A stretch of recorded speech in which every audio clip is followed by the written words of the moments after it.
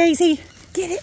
Daisy's back to 110%, which she was Sunday, even in the hotel. Drive me crazy. But I'm so happy, you guys.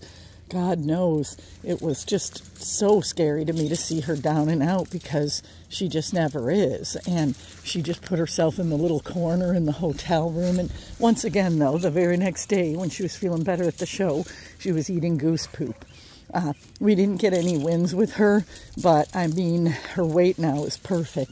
And I am a little surprised. I mean, there was an enormous field of females, so I'm not that surprised. And really, there was a ton of high quality. So actually, I probably expected, again, with Daisy looking different, and I myself, judging sweepstakes, had a great time, and there were gorgeous black female girls, and there were other colors that were gorgeous too, but just so much competition up there at this age that I'm sure I might not have even placed Daisy, simply because she looks like a baby, and that's what a couple of people told me. That's one, so she's still got that baby fat and all, but also I do think she looks different, and because of that, that's why I think she's already had so many reserves. Uh-oh, and this is bad news right there. Asher must have gotten some kind of foxtail in his mouth or nose that he just ate. I see him right there.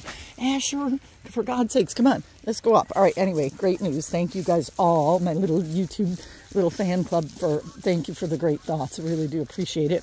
And I know other people were thinking of Daisy too, and it was happening. Come on, Dookie. Good girl.